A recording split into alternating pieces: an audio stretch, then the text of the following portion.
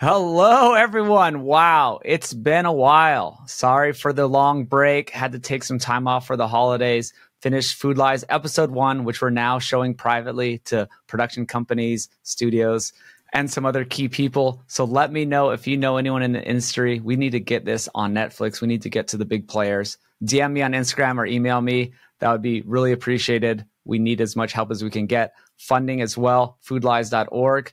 Thanks for that. And we're back for another season of Peak Human. We're starting off with a bang with Dr. Steven Simpson and Dr. David Raubenheimer. These guys came up with the protein leverage hypothesis. They've been doing amazing work for 37 years together. And I really love their book, Eat Like the Animals. And I read it twice. And I just think they are amazing when you zoom out to really understand nutrition, not getting caught up in any diet of the day, but looking at it from an ecological perspective.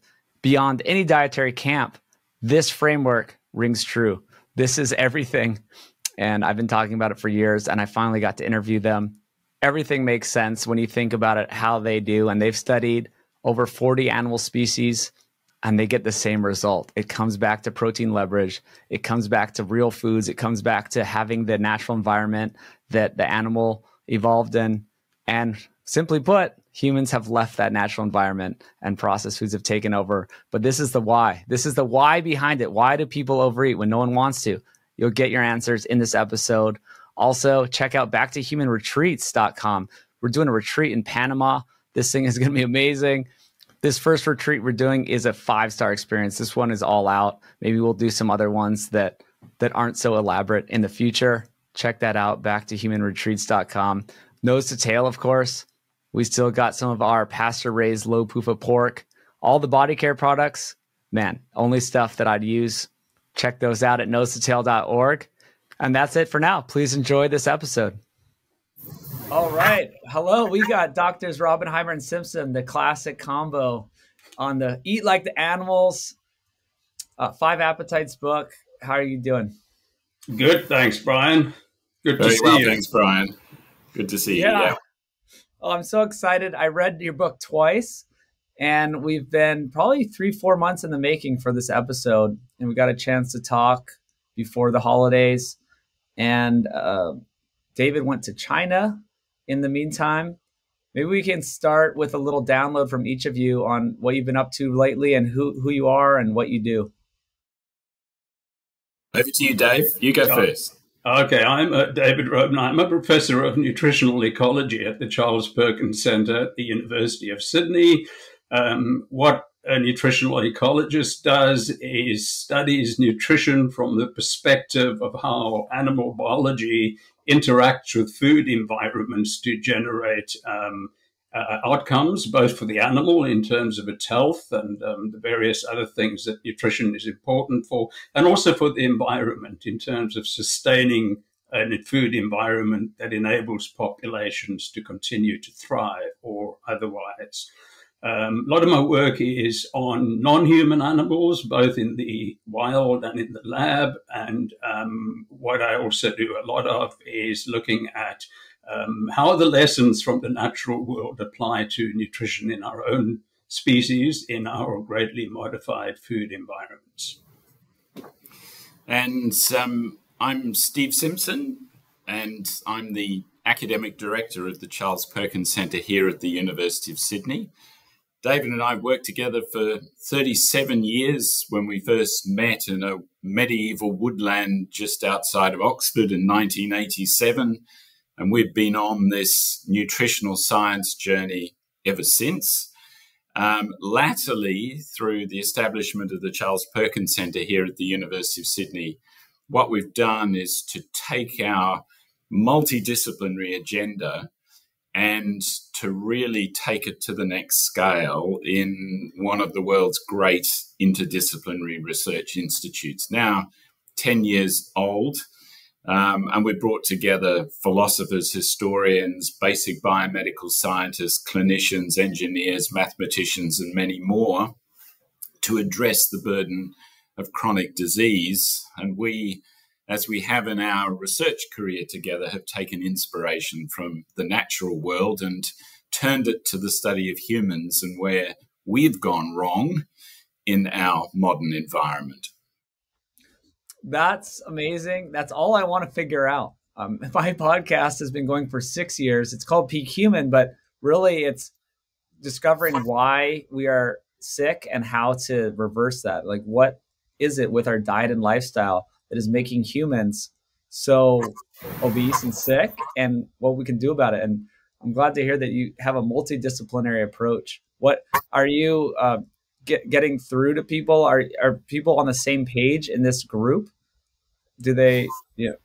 Absolutely. So if you take now, the centre comprises more than 1,000 members, academics working together, working through policy, through clinical practice, through public outreach, through basic scientific discovery, through the creative arts. We have writers and residents, we have poets and playwrights and novelists involved, telling the stories of health and our relationship as humans with our world.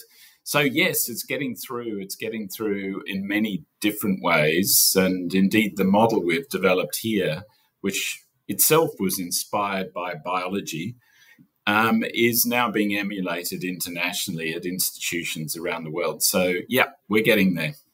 And it's not surprising, because the problems that we're tackling are problems that don't respect academic disciplinary boundaries. They sit across and between them. And one of the limitations of traditional academia is the specialization into silos, where you get to know one subject really very, very well, very, very deeply. And that's critically important. But the problem is that the challenges have eluded us, because very often the issues lie at the interface between those disciplines. And that's what we're able to do at the Charles Perkins Center, is step back and take an overall perspective as to what's driving these problems, like the obesity epidemic, and what do we need to know in order to properly understand and to manage those. And that, as Steve said, really does involve interdisciplinary teams working together with a common vision, a common goal. Yeah, and I'm glad that you're bringing this nutrition ecology approach, because my view of things is we've just gone away from our roots as human animals, right? We are human animals and we have a natural environment. And you two are the forefront of studying this for many years. And I don't think that everyone's on the same page. That's why I was asking, I'm hoping people are on the same page, because some scientists, they get really myopic into their little mechanisms and they don't take the broader approach of we are human animals and we have needs and we have environments and we have food needs that aren't being met. And so maybe you could start there with just what are our food needs that are being met? Well, firstly, just let me say that I absolutely agree with you, Brian. That's a very important point. And it's one of the great values of studying the natural world, is that it enables us as scientists to place our own species into context. And we can look at what it is that other species do. And all of the species that we've studied in undisturbed natural environments thrive. They are healthy. They are able to select diets that are really optimal for what they require. And the question is, well, how do they do that? And how do we differ? So that's a really different starting point to approaching the problems of human health. And exactly right. No species, as we point out in Eat Like the Animals, and the history of life on Earth has ever required an app or an implanted glucose monitor or a fad diet to attain a balanced diet. And that's despite the fact that attaining nutritional balance, which requires getting dozens of different macro and micronutrients in the right proportions and the right quantities to suit the needs of the animal at the time, is a massively difficult challenge. And those sorts of highly complex challenges have been addressed endlessly throughout evolution, by natural selection. So asking the question, how do other species attain nutrient balance when they're in their natural environments? How have they done that time and time and time again? And what can we learn that's fundamental? Something that cuts across all of the species and is applicable to we humans. And that's really where our journey began, isn't it, Dave? Yeah. Starting, ironically, with bugs. We wanted to know, well, how do these very simple, biologically simple organisms do such a good job of balancing their diet? And they're easy to work with in the lab. They enabled us to attain really very tight control over which things were varied and which things remained constant in the experiments, and led us to some very clear unequivocal answers as to how they do that. And that's where it began, as Steve said. We started asking, once we had discovered that, started asking, well, what about other species and ultimately our own? Yeah, and animals don't count calories, right? They don't have an app. This is the biggest problem I have with the modern paradigm of nutrition is they just keep talking about calories. Hey, everyone, just jumping in real quick to tell you about nosetotail.org. This is my company. This is why I don't have other advertisers. I can just talk about the products that I make and I believe in. We have Biltong Back. This is the best version of beef jerky. It's no sugar, no curing agents, just real food, just vinegar and seasoning. We got the body care. You don't want to put fake stuff in your skin. Our body care is edible. It's beef tallow. It's all real ingredients and it's amazing. Best of all, it's so good. So check those out at nosetail.org. Get your pork. Got a little bit left. Thanks, guys. And it's just so stupid to me. It goes way beyond calories. Obviously, if you eat less, you can lose weight, right? No one's debating that yes. But that doesn't tell you about your nutritional status. That doesn't tell you if you're hungry or not. If you're starving yourself, yes, of course you can lose weight, but it's not going to sustain yourself. Animals don't have to think about it. So you started with locusts, I believe. And so tell us, maybe Steve, you could start telling us with the story of where you started and where you got to. Yeah, so locusts are particularly interesting if you're an entomologist, and both David and I were entomologists from our early training in academia as researchers. They're really significant because they're massively important as a pest. They're a scourge of large parts of the planet, particularly North Africa, where they produce these massive upsurges and swarms, and they can devastate agriculture and cause great harm to the well-being of human populations. And they're considered to be voracious and eating everything in their path. And when you've got billions of insects, that's certainly the impact they have. But they were a really good system to ask the question, if something as voracious and apparently insatiable as a locust can still balance its diet, how does it do it? And can we learn anything from it? So we started to study whether they counted calories, and we quickly found that they didn't. They actually broke the calories down into macronutrients and micronutrients. And we showed early on that they possess specific nutrient appetites for carbohydrate, protein, and salt. They were the three that we discovered rather early on in our research with locusts. But the really interesting question was not that they have these specific appetites. That's a crucial part of their biology, and it helps them balance their diet. And we showed how they did that, and we understood right down to the level of the neural mechanisms how they did that. But the question that arose was, what happens if they're in an imbalanced food environment and those appetites, which otherwise work together, are forced to compete with one another? Does one of them win out over the others? And so we set up a whole series of experiments. David and I spent many, many hours in hot rooms cooking diets for locusts that varied systematically in their protein and carbohydrate and fiber content. And then we confined insects to one of this large array of different diet formulations and showed really clearly that what the locusts cared about was making sure they got the right amount of protein.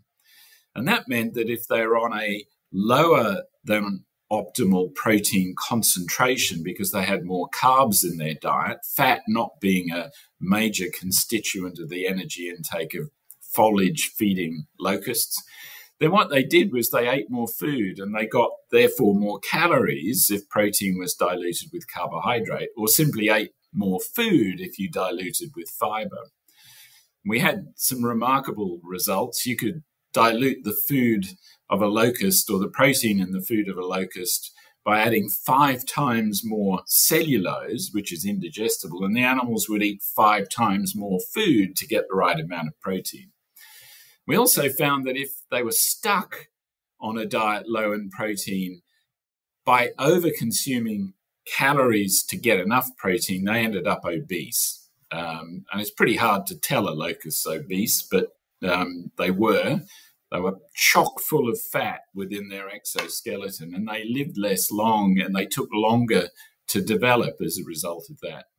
And likewise, if you put them on a higher than optimal protein concentration, they would eat less food and they would eat less calories, and they would become very lean and they would lose weight because their bodies wouldn't let them overconsume protein substantially to get even enough energy to remain an energy balance. And that was the beginning. That was an indication that locusts have specific appetites and that protein is the dominant of those, and in an imbalanced food environment can drive the animal to eat either too much or too little by way of total calories. And that really was the beginning, and we headed off from there in the early 1990s, mid-1990s. With that set of observations and insights, we started to pursue a much broader agenda. And David, talk about the protein leverage hypothesis that came from this. Well, the protein leverage hypothesis builds directly on the story that Steve, as you've said, that Steve just described. And the hypothesis, firstly, was that we too have separate appetites for different nutrients. And we tested that, and we do. And there was some research suggesting that prior. And that we too have a very strong protein appetite that overrides the appetites for other nutrients, as do the locusts. And we tested that, and overwhelmingly that is the case. And that is known as protein leverage, because what it proposes is that what it shows is that the strong appetite for protein in humans, like other species, is what determines the intake of other nutrients like fat and carbohydrate. So now we've shown in several randomized control trials, and other groups have too, that we do have this protein leverage based regulatory biology. And the protein leverage hypothesis then proposes that biology has interacted with our changing food environment to drive energy overconsumption and the obesity epidemic. And the specific component of the food environment that is changing, our studies and others have shown, is this increasing availability of highly processed industrial foods. If you look at the composition of those, which we and many others have, you find that the two key issues that characterize them are low protein content, especially relative to fat and carbohydrate, and also low fiber, fiber being, together with protein, a second important brake on the human appetite. So the protein leverage hypothesis proposes that this dilution through ultra-processed foods in our food system of protein and fiber with fats and carbohydrates has interacted with our strong protein appetite to drive overconsumption of fat and carbohydrates and hence obesity. Yes, so this is the most fascinating topic to me. And of all the stuff I've done, I've been in this 10 years, not quite as long as you two, but I've just been trying to figure out, why do humans overeat? Because everyone out there knows that it has something to do with calories. But why I think the calorie counting is stupid, because no one wants to overeat calories, yet people do. So then you have to go a level deeper, is why. And that's what you're doing, is why do people overeat calories when they don't want to? Protein diluted. So quick little, the way I explain it to people is what you've been talking about. But food, you kind of can break it down into protein and energy. And our mutual friend, Dr. Ted Naiman, has really spearheaded this and popularized it on Twitter and wherever, and on my podcast, that fats and carbs are mostly energy, and protein and nutrients, are the building blocks. And for all of history, in our natural environment, we could eat foods around us and get the right amount of protein and nutrients and get the right amount of energy to get us through the day. Now with modern foods, they're diluted in protein and nutrients. So most people are undernourished and they're overfed with the calories, right? So they're getting too many fat or carbs, right? We don't even have to differentiate between the two. And before, there's a lot of different people in different camps, keto camp, or there's a low fat vegan camp, and they're saying, oh, fat's the problem, carbs are the problem. It's actually both. And it's actually the refined energy. When you refine them, that's where the problems occur. And protein leverage. I just wanted to say, adding to that, Brian, protein leverage is a very different framing of the issue, because what it does is it says that the reason we overeat fats and carbs is not that we have particularly strong appetites for those nutrients, but because we have a stronger appetite for the third nutrient that's seldom considered in relation to the obesity problem. So the mechanistic crux, the thing that's driving it, that's leveraging the overconsumption of those nutrients, sure, they carry the calories, but we need to sit back and look at the mixture, because protein is the key issue. And that was what caused a bit of consternation when we first published the idea, because we essentially flipped the whole argument on its head, and people had before that quite rightly said that the excess calories that have accompanied the obesity epidemic have come not from protein. That's remained remarkably stable. The source of protein has changed, but protein total has remained incredibly constant, whereas fats and carbs have undoubtedly contributed the excess calories. So therefore, it must be fats and carbs. And we pointed out, actually, no, the regulation of protein to be so constant would be, in our view, a potential candidate for the underlying driver. And that's essentially protein leverage hypothesis. And now the evidence, and we synthesized it most recently in a paper in 2023 that arose from a conference at the Royal Society in London, is really overwhelming. If you look now at the not only the evidence in support of it, but also everything else that you can integrate under that idea that relates to the food production industries, the cost of protein relative to other macronutrients, socioeconomic disadvantage as a driver of obesity, changes during development, such as the menopause transition, requirements for protein changing as you get older, obesity being predisposed by too high protein diets during pregnancy. There's a whole set of really important health issues that come into clear focus when you see them through the lens of what we call protein leverage theory, which itself is a part of a broader framework that we developed called nutritional geometry. And the nutritional geometry also allows you to start parsing the effects of nutrients once you've eaten them, as well as their impacts on appetite. So that's a much broader body of work that we've authored over the years. But protein leverage is a key idea that came out of that.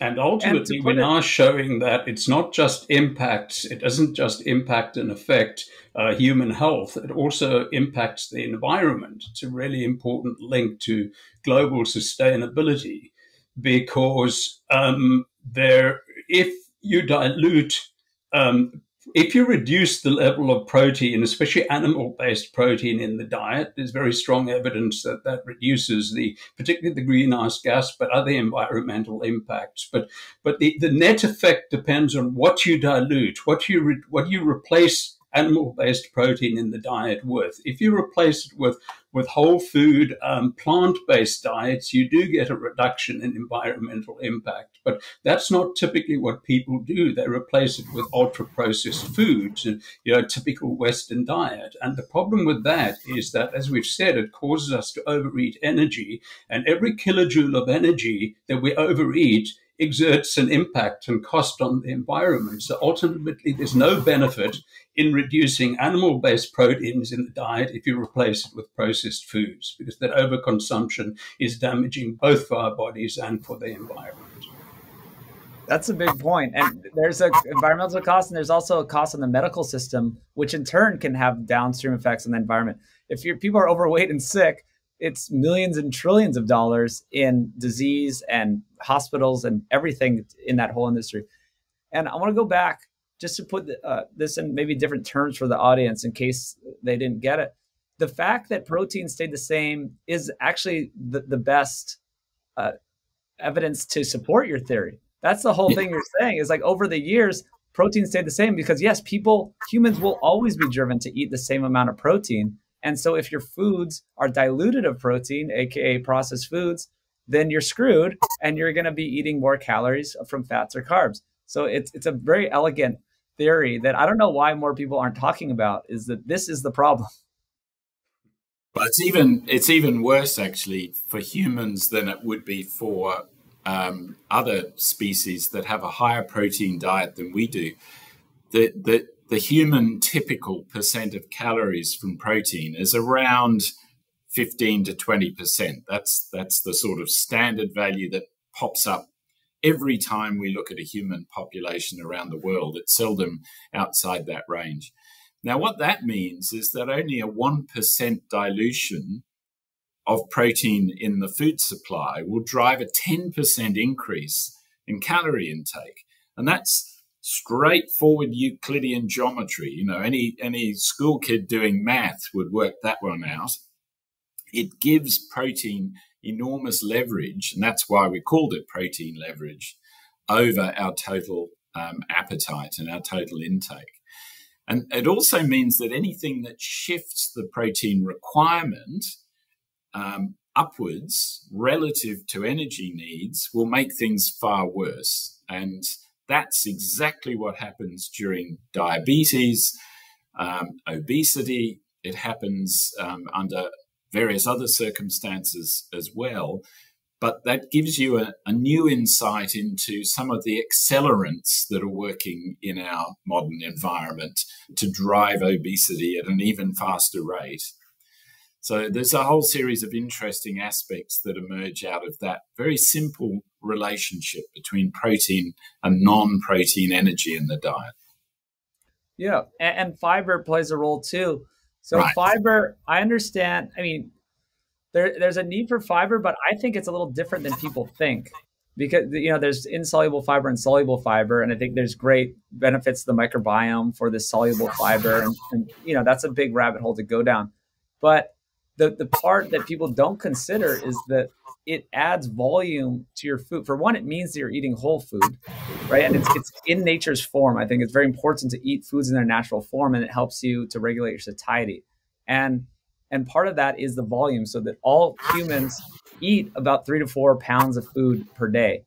And if you're eating, say, a potato chip, it's taking the potato and reducing there is a little protein in potato. There's some nutrients in potatoes, but you're taking it and making it extremely calorie dense, right? So that you're getting this tiny little chip with tons of fat and tons of energy for very little satiety. So then, of course, you're going to eat too much because you right? So that fiber, you've taken all the fiber out. Or fruit, you drink juice. If you're just drinking fruit juice all day, that's not going to work out well. You want to eat it in its whole form. So fiber, it's like you need this volume and weight of food to feel full. So if you could talk about that as part of the equation. Well, we're exactly right. You don't even know that you've eaten it until you've overeaten it, because you don't have that volumetric break and signal. Do you want to elaborate on that, Steve? Yeah, I think there's a really crucial point here, Brian, and that is that protein leverage is that if you dilute protein in the diet, you will eat more food. If that food contains more cellular or more fiber, and it's the fiber that's diluting protein, then you'll eat more, but you won't eat more energy. It's only when the protein is diluted, not by fiber, but by energetic macronutrients, in other words, fats, carbohydrates. You can add alcohol to that. Alcohol, yeah. that's when you're going to be overeating calories. So eating more food per se isn't a problem. It's only when that food is higher in energy density. So fiber is really important in that respect. And the other, and we now realize how significant this is, the other issue that you've alluded to in your potato chip example, is that not only is a potato chip high in fat, low in fiber, and very low in percent protein, it's also designed to taste like it is protein. It has all the umami characteristics that our appetite system has come to expect in high protein foods. And our most recent work, looking at the hormonal control of protein appetite, has shown that there's a hormone that's released particularly from your liver called FGF21. And it's released specifically under low protein and accompanied particularly with high carb intakes. But low protein elicits a robust increase in FGF21. And when it gets into circulation, what it does is it causes you or a mouse or whatever other animal that happens to be floating around in, because it's common to many species, to seek protein, and specifically to seek savory flavored cues, tastes and flavors that have, through evolution, become associated with high protein food. So when you need protein, this hormone goes up. You crave savory flavors, umami flavors. And if the nearest one happens to be a potato chip, then it's a decoy. We've called them protein decoys. And we think savory flavored protein decoys in the ultra-processed food world are among the most serious contributors to the obesity epidemic. And we even showed that in our own experiments, clinical trials, where we put people on a low-protein diet and provided them with snacks and main meals that were designed to taste either savory or sweet, but fixed in their macronutrient composition. And we found low-protein fed people specifically fed on savory snacks between meals, and those extra calories were an important part of the protein leverage response. So, yeah, that's another part of the fiber story that intersects directly with the ultra-processing of food. It's also a very clever strategy if you want to sell foods, because one of the reasons, obviously, that we crave protein is that we're in protein imbalance. We've eaten too much fat and carbs relative to protein. So we target these protein-flavored foods, and they exacerbate the imbalance. So they heighten the craving. And I think everyone knows the feeling of starting out with a bag of savory flavored potato crisps, and they get nicer and nicer as you go on. And that's the positive feedback. It's taking us further out of protein balance, causing increased craving for protein, causing us to eat more of them. The food industry is genius. It's genius. They know what they're doing. And people probably realize by now that they're trying to make money, not give you nutrition. They have zero impetus to give you nutrition, and all of it to make money. And Dorito Effect by Mark Schatzker is a great book. I've interviewed him twice now, and he really tells this story of he's just a great writer, and maybe a more approachable. He's a non-scientist, that if you want to read the book to understand how, and he goes into this stuff, right? It's like these fake flavors like MSG and all the fake flavors on a Dorito make your body think that it's getting protein when it's not. And yeah, that's a big, big thing. So, well, you mentioned mice. Can you go into some other animals that you studied and just give more examples? Because reading the book was so great to see all the different examples and experiments done to show this theory. Well, Dave, you go for it. I think our latest tally was more than 40 species, wasn't it? Yeah, but a lot of those in the wild, Brian. So mice are one of the systems like locusts that we've studied extensively as a model system in laboratory circumstances where, as I said earlier on, we can attain very, very tight control over what differs and what doesn't differ between experimental treatments. At the other end of the spectrum is, and that's very important because we can establish what causes what in that type of research. But the other question that arises is, once we know what causes what, we need to know how relevant those causes are in a natural environment or in the broader environment in which they interact or potentially interact on a daily basis. And for that, you have to get out of the laboratory and look at the way that animals feed in the wild. So you have both the causes and the relevance of those causes. As nutritional ecologists, we have done a lot of work on feeding by animals in the natural environment, as I said earlier on. And one of the groups that we focus on, particularly with collaborators across the world, are primates, non-human primates, for a number of reasons. The obvious one being that they're most closely related to ourselves. And for many of the primates that we study, we see that same pattern playing out in a natural situation. We're able to understand why it evolved. Because if you take, for example, orangutans in the natural environment in Borneo, they are confronted with natural fluctuations in the availability of nutrients within their food environments. At some periods, fruits are abundantly available. At other periods, fruits are very scarce and they're stuck on a high protein diet. Now, what they do is their simple rule that they follow is on a daily basis, regardless of what the ecological circumstances are, high fruit, hence high fat and carbs, or low fruit, hence high protein, they eat the same amount of protein every day. What that means is that energy intake follows passively from changes in what's available in the environment. Some periods they overeat energy, and we now know that they're storing that energy as fat in the same way as what humans do. But for them, it's not a problem because evolutionarily, they can rely and ecologically rely on periods when energy is scarce in the environment, and they then burn those fat stores to supplement the limiting energy. So they have a boom and bust ecology: too much energy stored, too little energy draw on those stores. And that's the evolutionary background, we believe, from which protein leverage in our own species evolved. The difference, though, is two things. Firstly, in our modern environments, there are no periods in which we need to rely on those fat stores, as do the orangutans and other species. We see the same thing in chimpanzees, our closest living relatives.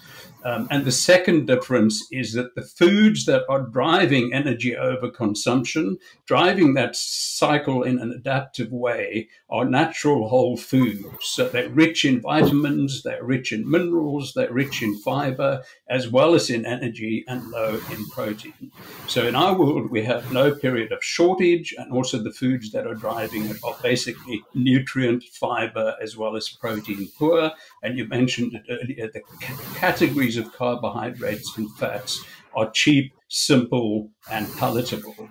And so we can understand how we've evolved from an orangutan chimpanzee type environment, type evolutionary ecology, to encounter the sorts of problems that we're encountering in the obesogenic food environments in which we now live. And you've also shown if you take orangutans or other primate species and put them on either a human junk food diet, or in the case of orangs in captivity, nothing but fruit, they end up with the same problems as we do. And that's in captivity. That's been a big issue. Our work with Erin Bogle at Rutgers in the United States. She leads the orangutan a program that I collaborate on. Has now been adopted in international zoo nutrition guidelines to prevent the problem of obesity in rehabilitation centers for orangutans and also in zoos. But what I'm also doing, you mentioned China earlier, is it's not only in captive situations that you get this problem arising in other species. You also get it arising where wild natural populations are coming increasingly into contact with humans, particularly tourists. And the tourists are feeding them processed foods. And in many cases, they're being provided supplementary foods to attract them to tourist sites for commercial and other reasons. And you're getting the same thing happening. That's what I was doing in China, studying rhesus macaques and showing that exactly the same thing happens. They are now undergoing what's known as a nutrition transition in the same way as our species did, starting from natural whole food diets, transitioning onto these predominantly processed diets with the same result. They're becoming obese, diabetic, and all the sorts of problems that we have. And again, that's further evidence. Nothing wrong with our biology. It's doing what it ought to do, but it's doing it in the wrong environment, and that's the consequence that we're suffering. This is one more nail in the coffin in this calorie counting, all calories are the same type of thing. Any animal that eats what humans eat becomes fat and sick, like dogs, right? We feed them the wrong diet and they become diabetic and they have shorter lives. And, dogs need raw food, raw meat. This is what they ate for all of history, chewing on bones and organs. And when you give them the kibble, they get fat and have shorter lives. It was interesting. Steve said that even if you control an animal's environment, then that can screw things up as well. So if you give I think it was orangutans just fruit, which is not natural, because in a natural environment they could go outside and get things more than fruit. But if they just have fruit, their ratio is wrong, and they become sick. Yeah. So of course that's an interesting point, because the fruit, of course, is a natural food. That's what they've evolved to eat, but maintaining them exclusively on fruits is a natural interrelationship of their biology with the food environment. And there is another really interesting angle here, and that is the fruit is not entirely natural, because in domestication there have been massive changes in the composition of fruits relative to what happened relative to the composition of wild fruits, natural fruits. And again, those are driven by the commercial need to increase, firstly, palatability. So it's kind of economic competition. And secondly, yield, to develop fruits that grow to a large size in a short period of time for commercial rather than for health reasons. So you get very similar trajectory even in natural foods as a result of human culture, basically science, breeding programs, cultivation methods. That's what we do in the case of the extreme in that, of course, now is industrially produced foods in factories. And even worse, with rising global carbon dioxide levels in the atmosphere, it's now well known that that's diluting protein in our staple crops as a result of the biochemistry of photosynthesis. If you've got more CO2, you end up with more sugars and simple carbohydrates, less fiber, and proportionately less protein in plants. That's just a natural consequence of changing CO2 fertilization, as it were, of photosynthesis in plants, including our crop plants. So even global climate change and CO2 levels rising in the atmosphere are feeding in to influence and interact with our basic biology, in this case, our protein appetite system. So it just shows why it's really important to have a system view, a systems approach to understanding the interaction between our biology and our nutritional and broader environment. And it really allows you to start thinking about all of those things and intervening in that system in a really structured way. How it all connects up, really important. And that's critical for thinking about what's causing the problem and therefore what are the best approaches to solving it. And it's very easy and to some extent justified to say, well, the food industry is causing the problem. But if you think about it on a different scale, these aren't evil people. These are people doing jobs and doing their jobs immensely well. I hesitate to add perhaps better than us public health people are doing our jobs, because they're winning the battle in the short term, at least. It's a systems perspective. The policy environment is critically important in driving that problem. Consumer responses, local and individual initiatives. The only way to solve the problem is to step back and look at the system's dynamics. It's an ecosystem like any other ecosystem. It is just a highly modified and different one from the ones that we usually think about in terms of ecology. So I love this so much. And I think that's why you're maybe my favorite people in this space after 10 years. You too have the most accurate high level view, because you're taking the systems approach. And as you get into this space, it's nice. Sometimes people go down into the trend, or this is the fad, or this is, my thing. I'm the carnivore doctor, or I'm, the keto guy. And then you don't see things from this high level. And so over the years, I've zoomed out and zoomed out and zoomed out until I see it how you're seeing it. It's from a world's perspective. And the highest level I look at it is that nature has it figured out, and they have its golden ratio, right? People know the golden ratio. It's like everything has a golden ratio in nature. And until we started messing with things, like you said, more CO2 means protein dilution and nutrient dilution, and cultivating apples to be gigantic and sweet. That has changed the golden ratio of nature, right? And so now that there's more energy and less nutrients in that apple, and then we see these effects way down the line.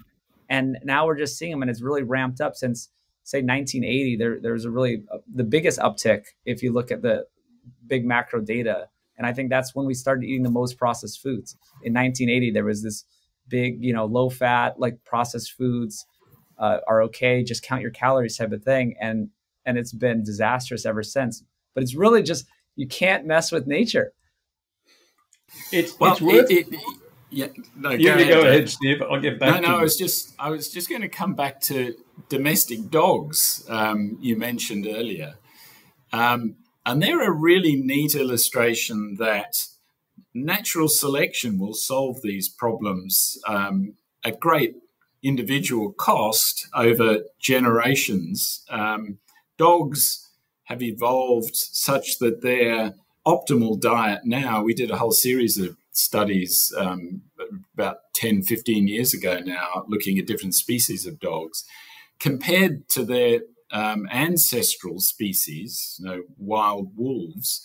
Their diet and their optimal diet is way different, and it far better, and their physiology reflects that, far better now reflects the scraps that humans have been throwing them for, 10, 15,000 years. So we do, and species do evolve to changing nutritional environments. And that's why you end up with this diversity of optimal diets across species. It's just that we're changing and have changed our food environment so rapidly that we're not able to keep up with it without massive health costs, at least in the short term. Natural selection will sort it out. It'll just cause billions of deaths over generations. And then, of course, the medical industry would counterpose it, and rightly so, because natural selection really operates on biological dysfunction, inability to reproduce, premature deaths, cancers, and all of the things that we are seeing increasingly. But medical science and the pharmaceutical industry are kind of filling the gap to some extent. So even natural selection, I think, would have a hard time righting the ship, steering the ship in the direction I believe it needs to go. This evolutionary perspective that Steve raised is a really very important perspective, because one way of of getting the big picture, as you mentioned, is to step back and take a systems perspective. But the other is to look deep into time.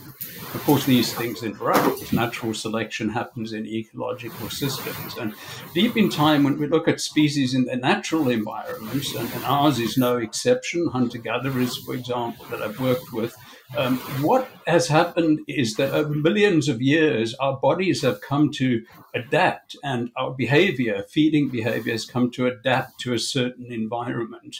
And what's driven that adaptation is beneficial health outcomes, largely.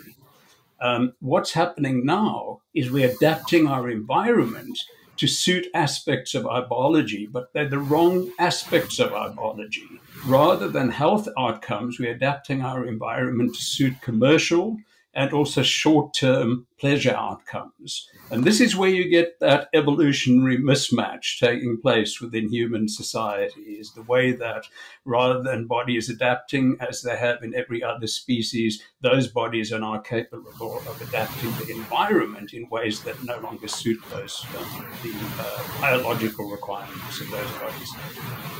Well, the way I see it, I just put out episode 1 of the film, well, not publicly, but of Food Lies, where we looked at evolution. And it seems to me for the first couple millions of years since we got fire and we started hunting and all this stuff, our bodies did go through crazy changes, and our digestive systems changed, our brains got bigger, all this type of stuff. So they were kind of beneficial changes. And then at a certain point, they turned into detrimental changes with processed foods. And I mean, even since agriculture, we got a bit shorter, our brains got smaller, more disease, and people, can attribute that to many different things. But I think that lowered our nutrient to energy ratio, right? When we started filling up our diets with grains, that went away from whole foods, and I think that's the main driver of those changes. So if I don't know, what do you think that we could adapt long enough time periods to be okay with processed foods? I mean, maybe we could live with modern medicine, but I don't think we would have the same vibrance and health span and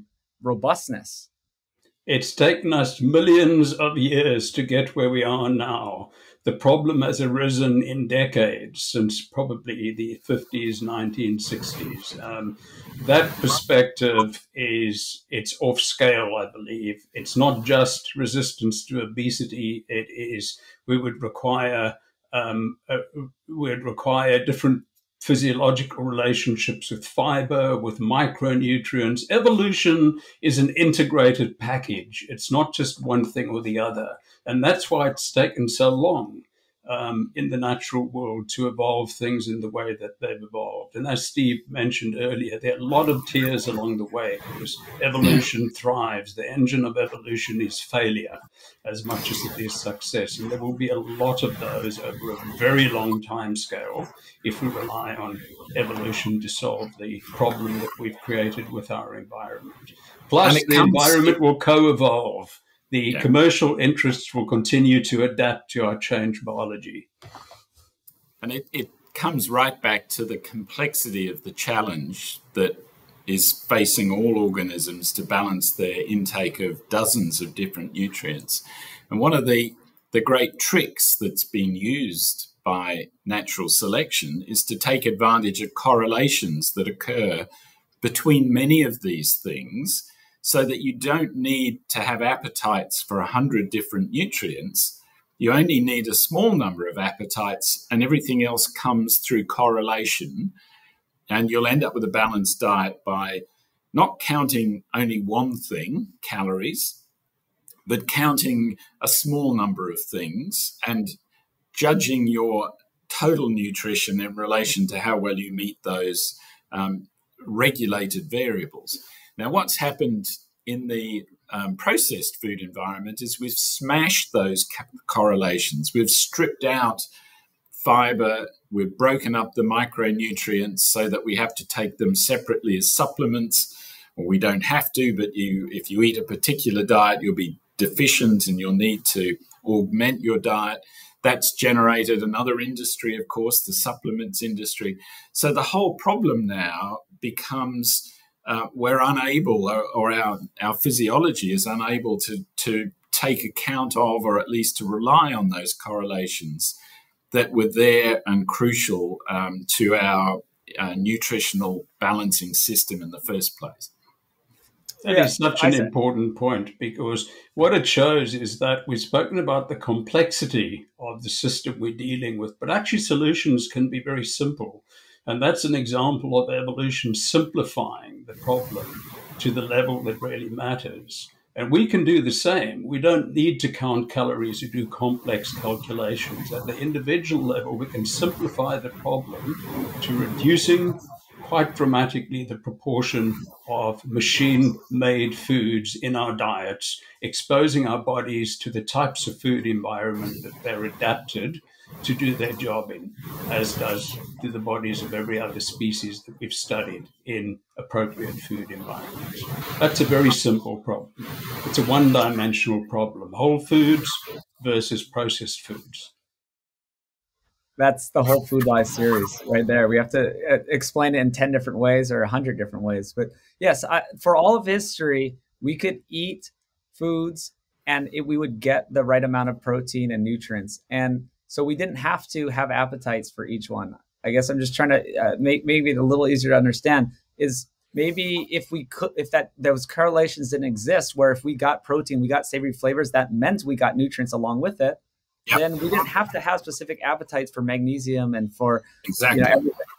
Yeah, exactly. That's exactly the point. And whether there's 5 dimensions or whether there's, as Ted's suggesting, you can, or as we've shown as well, you can get a great step change in understanding human feeding behavior if you move from counting calories to considering protein and non-protein energy as 2 key dimensions.